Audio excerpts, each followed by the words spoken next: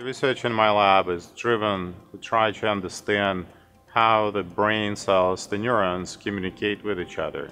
So in particular, we focus on the signal detection systems that are called G-protein coupled receptors. And those are very, very important for many neurological and psychiatric disorders. Actually, in fact, 30% of all of the drugs currently approved that you can buy out of the pharmacy work by binding to those receptors. We've been able to discover some new receptors that we're now trying to exploit, working really hard for the therapeutic benefits, in particular for treatment of such conditions as depression, addiction, pain, and vision loss. We have a fairly big program in the lab that is dedicated to uncovering how our vision works. In this program, we've also been able to identify new mechanisms for the communication and actually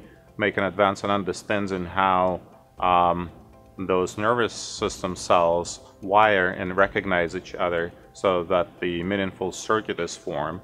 So that it's not just the detection of the light that it can perceive, but it can actually see images of the world that make sense to the brain.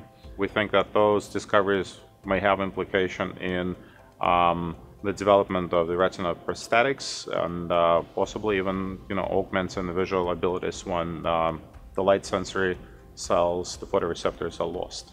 If you are a brain signal and you're trying to travel from one place to another to deliver a certain message so that the brain can compute, you kind of have to have a roadmap, right? And those roadmaps on the highways that establish the communication between the neurons in the brain are very well established. We just don't understand the underlying principle of where the highway is leading us, right? So we're basically trying to garner this fundamental understanding of what's involved in establishing of this network. And once we understand, perhaps we can calculate and understand how the signals travel, we can direct the signals in one or the other way. So, for example, in any of the psychiatric disorders, the current thinking is that they result from basically issues of directing this flow of traffic in a meaningful way. Sometimes there is more signal, sometimes there is less of it, sometimes it goes by a wrong path.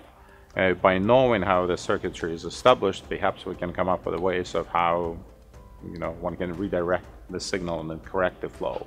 So we really think that the implications could be far-reaching. My name is Kirill Martemyanov, and I'm the co-chairman of the Neuroscience department at Scripps Research, based in Jupiter, Florida. Your support could make an important difference in helping us make the next advance.